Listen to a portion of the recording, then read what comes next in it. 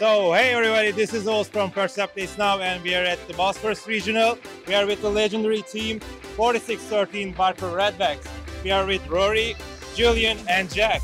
We're going to be talking about their robot and how they do things. They are very fast with a billet chassis. They are scoring amazingly, and all this will be on behind the bumpers.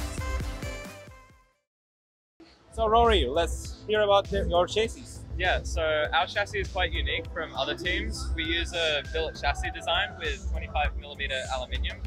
So you'll see in this here, it's actually just one piece of 25mm, and we've machined it down to 1.5 millimeters for weight saving.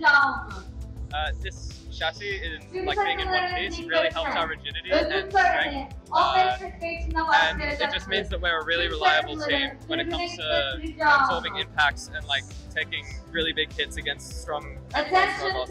So we extended the chassis of our robot quite close to when we were going to the regional.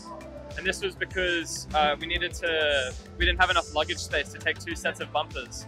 So you'll see our team 8613, we use the same bumpers, and that's just because we couldn't fit another set of bumpers, and we extend the chassis and add some rollers to make sure that the intake can pick up from multiple positions. Awesome. And can we hear about your intake? Our intake, it's over here. The node goes from underneath the bumper, and we have all these sliders here, so that when the node rolls along them, there's almost zero friction into them. And we have 2 line brake sensors here, so that way we can track when the node is inside of our intake. And how did you decide on an under bumper intake? We decided it would probably be easier to roll over the node instead of having use extra time to have something flip out over our bumper. And we are seeing some Benz chassis with the under bumper choice. Did you have any issues with your chassis? No, we didn't. So what about your shooter? For the shooter, we designed it to be able to do both speaker and without the need for a pivot. To do this, firstly we had the 2 rollers on 2 separate motors. This means we can run them at different speeds such that the note goes up into the amp. Another thing we did with the shooter, the wheels on the lower roller have a lower geometry than the higher wheels. This means that when we shoot into the amp, the notes curve and they curve into the amp. And that means we can do both speaker and amp without a pivot, which means the speaker is a lot more robust and reliable.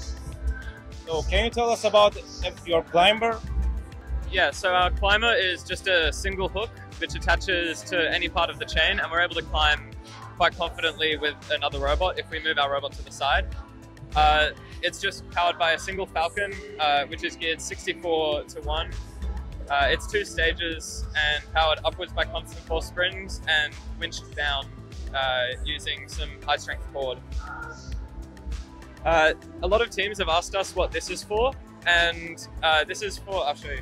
This is for, instead of the note getting stuck onto our climber, like you can imagine like this, we added this so that if a note happens to fall back onto our robot, it can't fall onto the climber and disable us for the rest of the match. So, yeah. Awesome bot all around. Good luck for the season. This video on fun is brought to you by viewers like you and also in partnership with the following. Discover how Kettering University students engineered their success with Kettering's amazing co-op employment programs where students earn great pay and gain valuable experience. Those accepted into Kettering University can apply for a robotics scholarship providing up to an additional $5,000 a year in tuition assistance. Head on over to kettering.edu/first to learn more and apply.